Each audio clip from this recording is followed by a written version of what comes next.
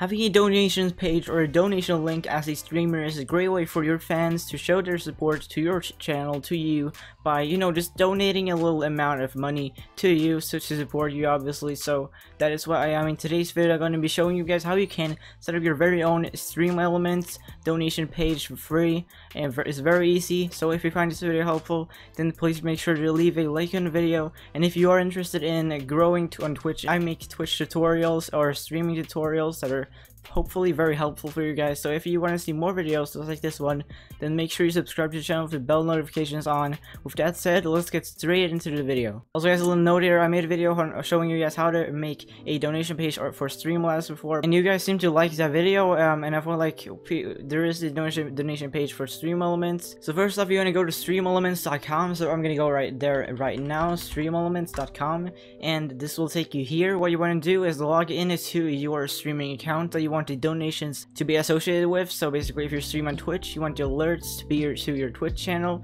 then you log into Twitch. If you stream on YouTube, then you log into YouTube, etc.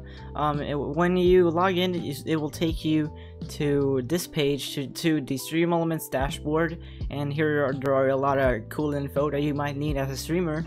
But anyways, what you want to do is look at the left hand side bar, and here there are a lot of tabs that are pretty helpful actually for streamers out there. There are a lot of things, merch, a contest, giveaways, stream stores, a lot of things. But what you want to do is go to revenue tab and hit tipping settings. This will take you over here, earn money from tips, and what you just want to wait until it loads, and here are a lot of settings that you can change. Okay, so here are the page settings of your donation page, obviously, where the link will take you. So here first off, you want to connect the PayPal account or the card that you want the money to go to, basically. So let's say that you have a PayPal email, PayPal account that you want the money that you receive to go to, then you type in your PayPal email right here, hit connect. But if you don't want to receive your donations to your PayPal account, you can also connect your card or other payment methods by going to Streamelements Pay or SE Pay. You click on that tab, and it will take you here, create an account, and basically add your payment methods and stuff. I'm not going to be going through that in today's video. That is another video, but you can try around and maybe look on YouTube for other tutorials. But anyways, if you go back to tipping settings, now I've already done all the things here before, but what you can do is add a donation panel to your Twitch channel, and just a few clicks, you choose the panel that you want to have. Or you can check out my other video showing you guys how to make a custom panel. It will be in the right upper hand corner right now, so you can check it out after this video.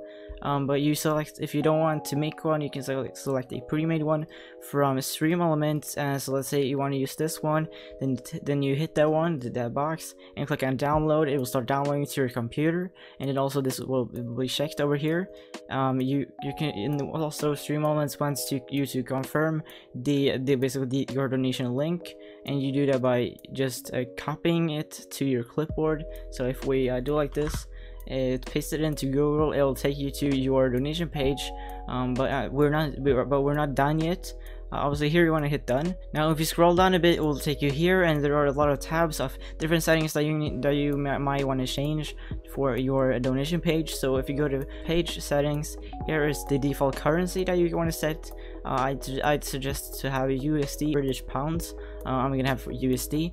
Select the minimum amount that can be tipped. Now here is suggested amount, and basically what suggested amount means, it is the this amount that will be put in the where you type in how much you want to donate. This is the default one, so $1, minimum $1.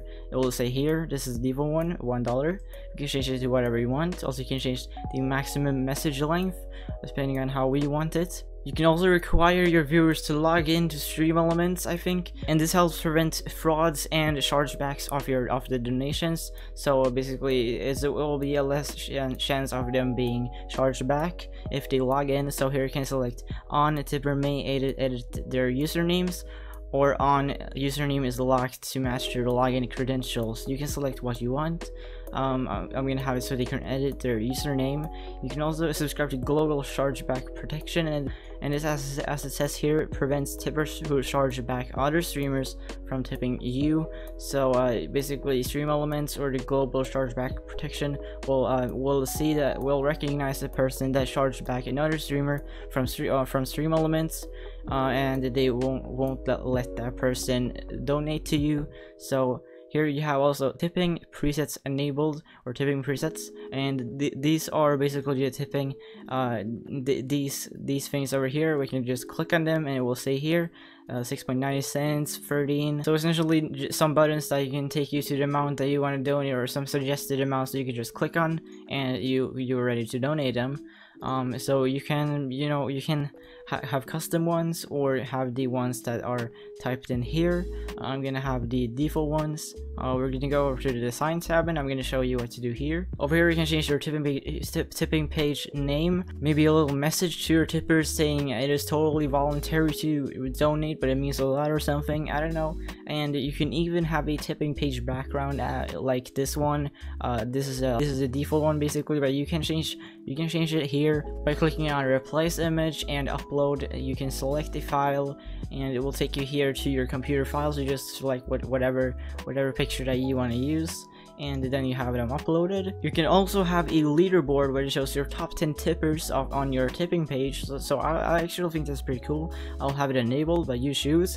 You can also have it show total amount on the leaderboard, so basically how much the people that are on list donated, so people know. With the design tab done, there are two more little extra tabs that Streamelements provides to you. One is panel setup that you just went through, but obviously, but you can here is your panel setup, where you can just copy this link and put it in your panel, and a bit of moderation with filters and stuff of words and such that are not allowed. You can play around with this how you want to. You see what these mean. I'm not gonna do anything with these, but yeah, you're free to close all the tabs that you just opened, and you can go to your page settings again, and here you will see a little preview of your brand new donation page. You can also just go to the link that you have for your donation page and see how it will look like for a person that actually goes to it and wants to donate. So here it says you can put your name and your select currency that you want to use to donate. Type in whatever amount that you want to donate. So let's say I want to donate this much money, and then I type in a message saying you're welcome. Then you hit tip. I think when you hit on tip, you will have to log in and with your PayPal account and such. And to the right we can see a leaderboard of the top tippers this week, this month, and this year. So I think that is really cool.